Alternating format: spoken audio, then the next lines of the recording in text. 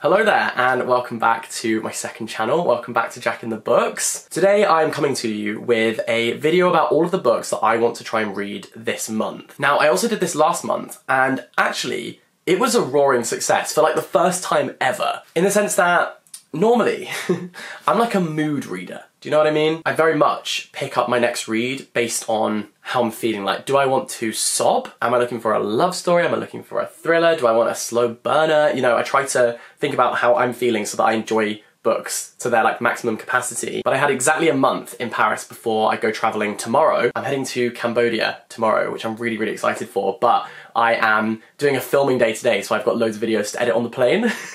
So I'm literally spending like 20 hours here at home because the clothes that I had with me in Paris aren't really suitable for going to Cambodia in. So I've come back real quick just to basically swap out my suitcase. So anyway, if you see lots of videos filmed in this room, I actually was not here for very long. I'm just doing like a filming day. But my point is, because I knew I was in Paris for exactly a month, I took a very specific set of books and really focused on those and told myself I wasn't allowed to buy books unless they were specifically for a video and I needed them. Which I did have to do with these two books, which I read at the beginning of this month, so I'm going to include them here. And that was The Razor's Edge and East of Eden. I managed to find this in a bookstore in Paris, secondhand. But to give you an indication of how expensive English books are in Paris, this was £10 for a second-hand book. I also found a new copy, which was £24. So that probably gives you a bit of an indication into how much more expensive English books are in Paris than they are in the UK. Because I definitely could have got this at my trusty local Oxfam for like £2.50 instead of £10. But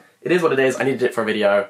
And I also loved this book. So the first two books that I read this month were The Razor's Edge and East of Eden. These are hefty, intense books, so I've really taken my time with them to properly absorb them. But today I wanted to run through the other books that I'm hoping to get through this month. This is the book that I'm currently reading. It is A Man Called Ove. I've spoken about this loads. I'm reading it for a video that I'm doing on translated fiction, and so far, I mean, I'm only 24 pages in, but really enjoying it. It's very witty, and it's about this grumpy, cantankerous old man who is like head of neighborhood watch, and he cares a lot about principle. Like, that's really important to him. So he gets into little moods about things that are, you know, relatively unimportant, like where the bins are put out or whether a bike has been left in the bike rack or not. He's a stickler for rules, but it's written with this real fondness, and I'm really excited to see where this goes. I reckon it's probably going to make me cry at some point, 'cause it's making me laugh so far, but I feel like there's more to this than the first 24 pages have given me so far. I started reading this on my Eurostar back to London yesterday, and I can't wait to continue reading it. That is actually, though, one of the books that I brought to Paris that I didn't get around to, and so I wanted to talk about the other three that I didn't get around to yet. The first two are fake accounts, and none of this is serious. I brought these books with me because I was excited to read them, and then a few people commented with kind of like bad reviews, like negative opinions of these two books, and it definitely has meant that they went to the bottom of my priority list, but I still want to get around to them and make up my own mind. So I spoke about these in my previous videos, so I will not waste your time. And then Cleopatra and Frankenstein is the most beautiful cover ever. And I really want to get around to reading this finally this month. Some other books that I've showed you before. Electra by Jennifer Saint. I really loved Ariadne, which was her book before this one, and I'm going to Hay Festival at the end of May, and Jennifer Saint is actually doing a talk, which I really want to go to, but I also want to make sure that I've read Electra before I go to that so that I can, you know, really make the most of the opportunity of hearing her speak. And yes, I'm very excited to read more Greek mythology that centres female characters. Then, I have been so bad with my goal to read more educational books. I really wanted to read at least one educational book a month. So far, we're in month 5 and I've read one. So that's not going overly well. But I would really love to get round to the transgender issue this month.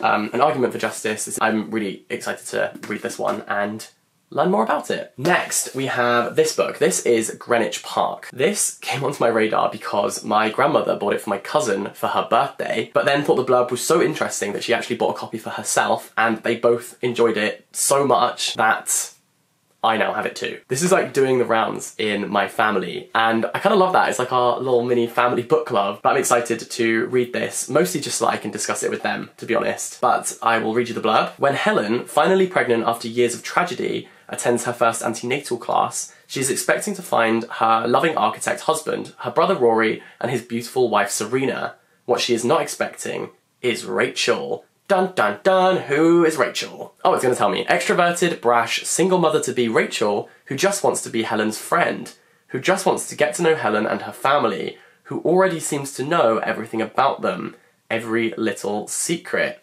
Okay, interesting. So it's kind of giving me stalker vibes. But I think this is set all around London and is described as a twisty, fast-paced read. So I need that in my life, I think. And then we have these 4 books. These are books that I want to read for a video that I'm doing. I ran a poll on my main channel where I asked which video you'd want me to prioritise, which video I'm most excited about that I'm planning, and 110,000 people voted, which, by the way, is like insane. And the most voted for video with 50% of the vote, so that is huge because there were 5 options, was a video on banned books. So books that have been banned all around the world for various reasons. And so I looked into lists of the most frequently banned books, you know, in libraries, in schools, in whole countries, and I picked from the top 10 books that all kind of were banned for different reasons, because a lot of books are banned for the same reason, often because of them being sexually explicit, but I wanted to make sure that I had a real range so that they were kind of all banned for different reasons, which hopefully will make the video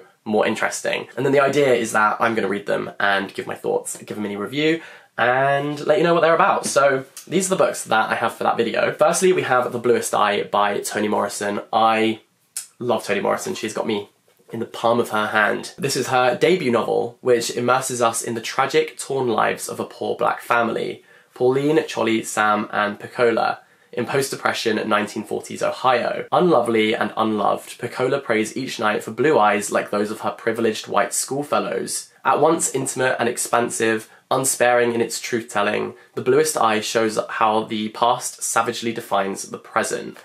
I think this is going to be absolutely amazing. It's a book that I've wanted to read for years and years and years, and I'm intrigued about why this has been banned. So, The Bluest Eye. Next, sticking with the blue theme, All Boys Aren't Blue. This is described as an unflinching testimony that carves out space for black queer kids to be seen. Be bold and brave and queer. In this groundbreaking memoir, writer and LGBTQIA+ activist George M. Johnson shares their memories of growing up black and queer in America. From getting their teeth kicked out by bullies at age 5, to their loving family relationships, to their first sexual experience, these powerful stories wrestle with triumph and tragedy, weaving a rich tapestry of experiences both everyday and extraordinary. Covering topics such as gender identity, toxic masculinity, brotherhood, inequality, consent, and black joy, George's remarkable story is a story for us all, and it's described as powerful and a game changer, a balm and testimony to young readers as allies in the fight for equality. So,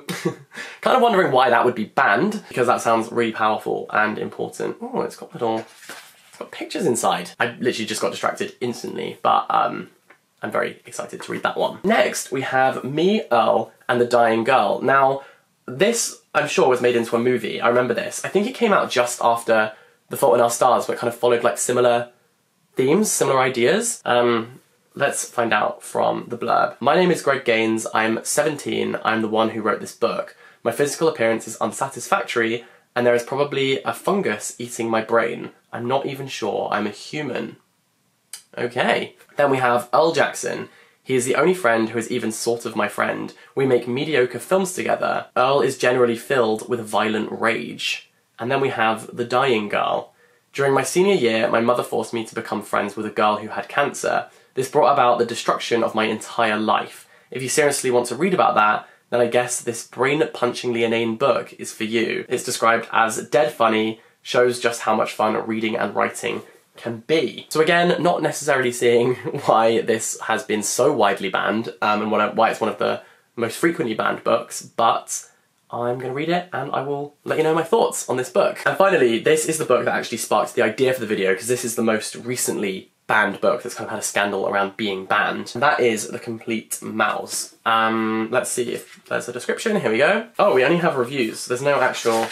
Wow, they just said, we're not going to give you a blurb. You just read it and work it out for yourself. Okay, I'll read the reviews then. Unfortunately, this writing is incredibly hard to read, so bear with me here. Mouse memorializes Spiegelman's father's experience of the Holocaust. It follows his story, frame by frame, from youth and marriage in pre-war Poland to imprisonment in Auschwitz. The survivor's tale that results is stark and unembellished. One of the cliches about the Holocaust is that you can't imagine it, like nuclear war. Its horror outfaces the artistic imagination. Spiegelman disproves that theory.